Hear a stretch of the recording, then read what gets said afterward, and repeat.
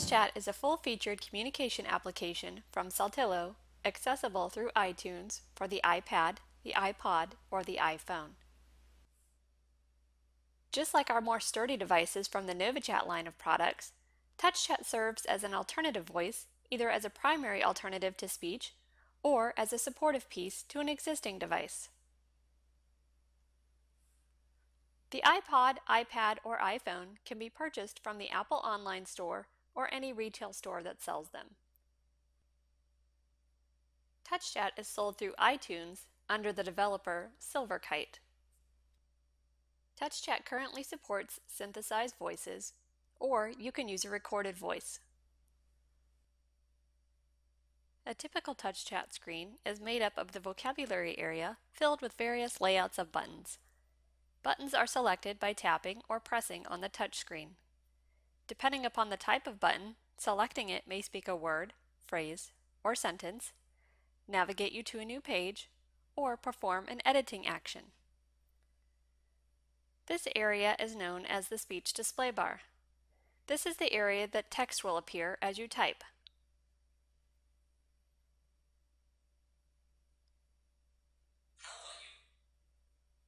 Tap the X and it will remove the last word.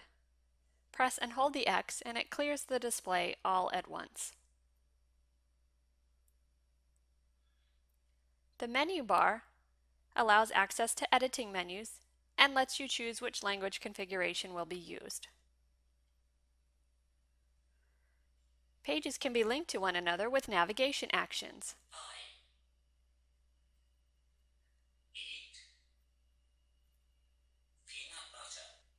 These require a button press or a go back to another page. Pages can also be linked to one another with visit actions.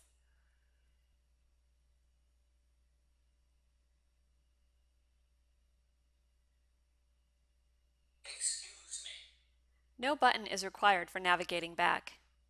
Other button action choices provide many options for empowering the device user in ways to meet their specific needs. All of these actions and the social acceptance of the iPad platforms combined offer quite a powerful communication option with TouchChat. We are excited for the opportunities TouchChat has to offer to the field of AAC.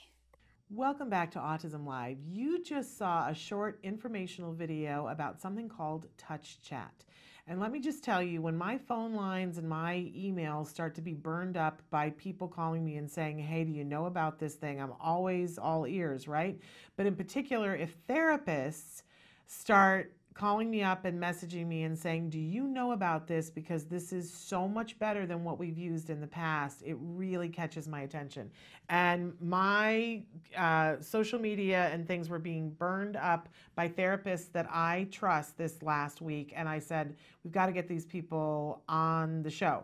So joining us via Skype right now is Dave Hershberger. He is the CEO of the parent company of TouchChat. And Dave, welcome to Autism Live. Thank you very much. Thanks for having me. I'm thrilled to have you here. I want to start by asking you very simply, what is TouchChat and why are these therapists calling me up and saying how great it is? What's this all about?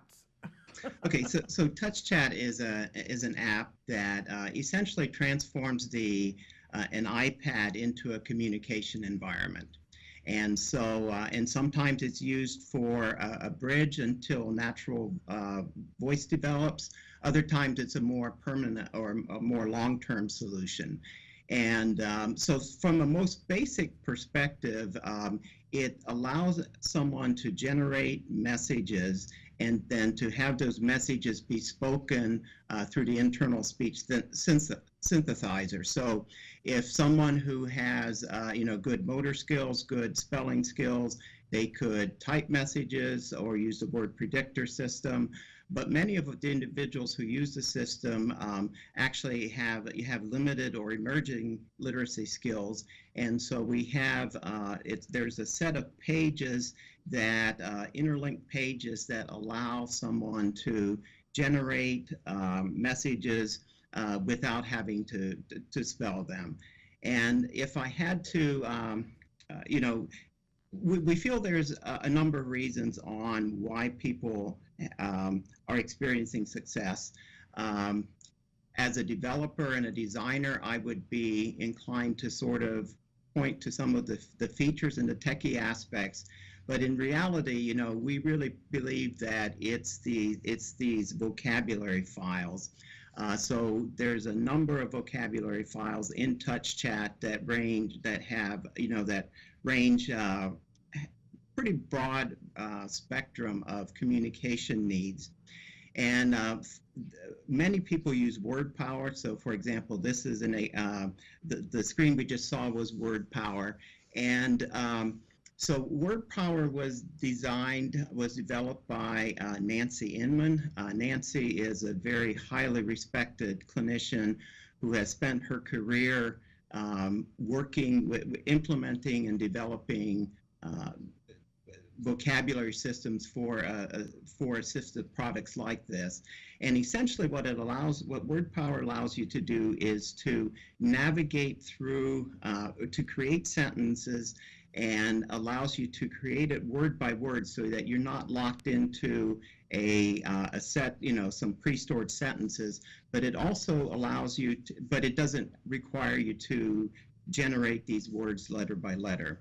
So word power, and then also Words for Life that's available from our sister company, Prentke Romich company, is these are word-based vocabularies that are based on many years of clinical expertise, clinical experience, and so on. And so if I had to sort of choose one area to look at on why people are successful, it really would be the vocabulary systems. It's very, I'm hearing wonderful things, and I'm hearing it's very intuitive, that it's very quick, the learning curve to be able to make sentences. So I think that's remarkable. I'm curious though, how does something like this come to be? Is this that there was a driving force, that somebody had somebody in their life that couldn't communicate? How did the germ of this idea to create this app happen? So I have been very fortunate to have been, I have been working in assistive technology now for almost 40 years.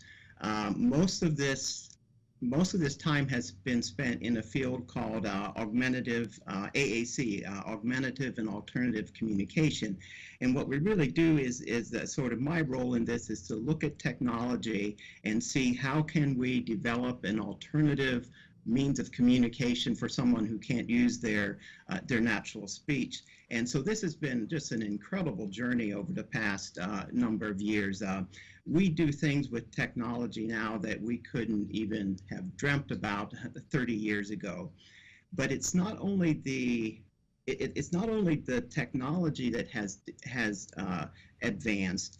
There's been just as much advancement in clinical knowledge and clinical experience.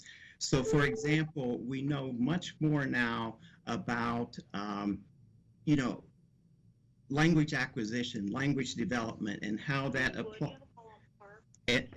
applies to you know, when other types of technology are being used for speech. We also know much more about for example, kids with autism, how they interact with the world, how they interpret information. And so it was so sort of my role in this is to see how can we take that information and integrate it into technology as it advances. And so when mobile technology like the iPad and iPhone came out, it became apparent that this was an ideal platform. It was readily available. It was relatively inexpensive for many users to be able to, you know, this would make a good platform for this type of product. And so largely what TouchChat is sort of an evolution of something that we've been doing for quite a few years.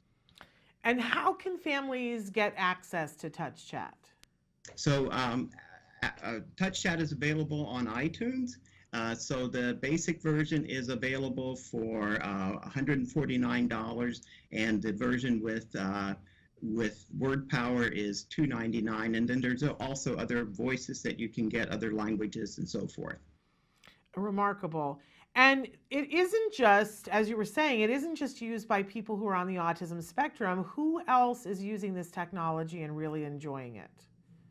So there's a number of, there are many people who can't, who are unable to speak with their natural voice, and there's a number of reasons for this. And every every individual is unique, so they have a unique set of abilities, of needs and requirements, and these might have to do with vocabulary, it might have to do with access, it might have to do with portability or durability, and so really the point we want to make, that I want to make, is that this is not necessarily a one size fits all. You really have to look at the individual and look at their specific needs, and and solutions can vary from anything from manual boards to apps to to custom or dedicated devices. But the flexibility that's in TouchChat really allows it to be adapted for varying needs. And we have individuals who have been diagnosed with apraxia, with selective mutism, with Fragile X, Down syndrome. So really a number of different conditions.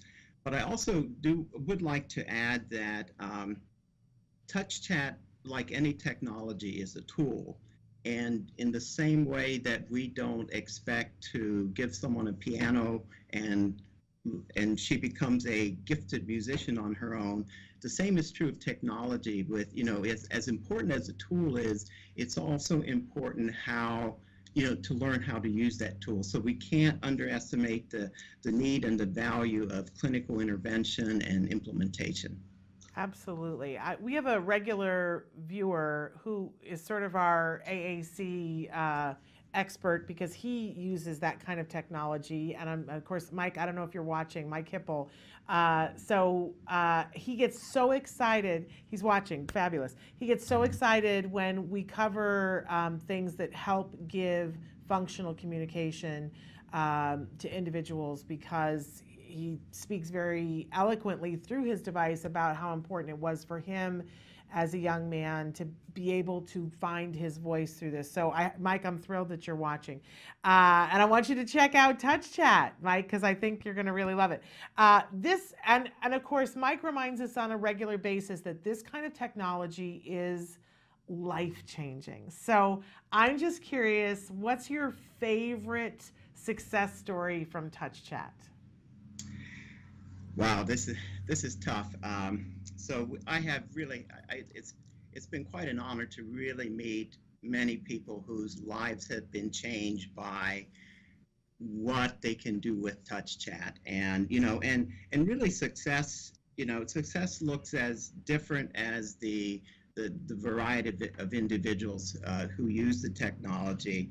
I really think that a successful communication is when when a person's voice really allows you to see the person behind it. And so I think what I would like to do is sort of introduce you to a very special young lady.